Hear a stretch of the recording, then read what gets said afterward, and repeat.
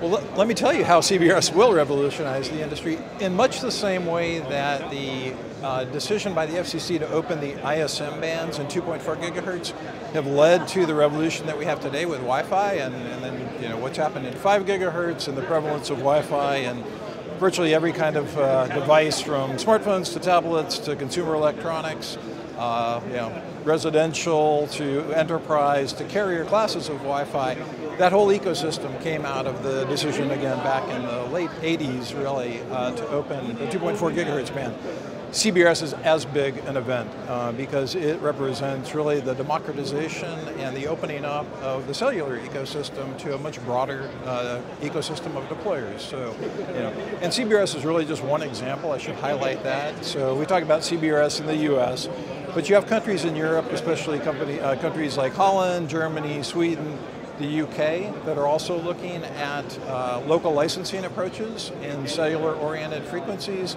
And what that's going to do is allow industrial players, enterprises, hoteliers, hospitals to deploy their own private LTE systems for their internal communications needs, but then also to open those up to the mobile subscribers of the major mobile operators.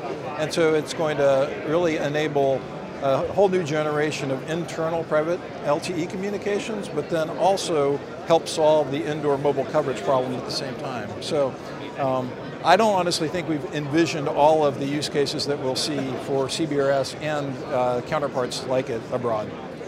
A couple of the major regulatory ones that I just talked about, obviously, we're tracking very closely what's happening with CBRS. The good news is that framework is well established at this point, and we're really just waiting for the final certification, testing and certification of the spectrum access systems.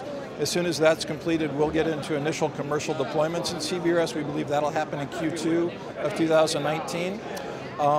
Overseas, I would say, again, look at some of the things that are going on with local licensing, specifically in the 3.4 to 3.8 range. So you've got activity in Sweden, in Germany, they're looking at 3.7 to 3.8. Holland has actually had a local licensing opportunity in 3410 to 3800 for some number of years now. And in the UK, they're looking at some really innovative approaches for local licensing in 3.8 to 4.2. So I would say those types of things in terms of private LTE, next generation neutral host cellular systems.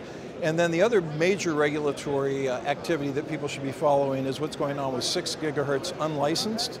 So as we were talking about, we've got 2.4, we've got 5 gigahertz.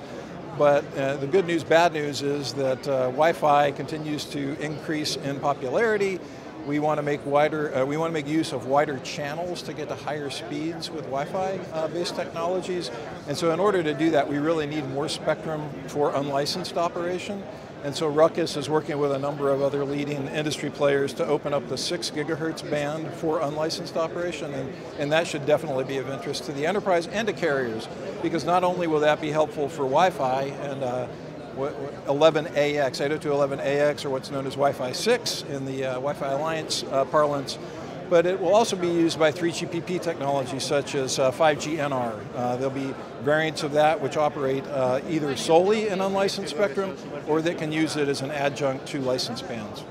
From my perspective, the road to 5G looks a lot like what Ruckus has been doing very successfully for really the last 10 years. So 5G, if you look at the IMT 2020 goals, and those are technical goals, but it's about densification of the network, it's about higher speeds, it's about area capacity, it's about very low latencies.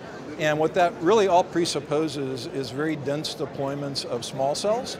And it also presupposes that you've got ubiquitous coverage, including not only the outdoor macro networks, which we all know and love today, but it also presupposes that we're going to have that same type of cellular coverage or cellular signal when we go indoors. And so Ruckus, has been delivering dense, small cell, in-building solutions for the last decade, and that's really what 5G is going to be about.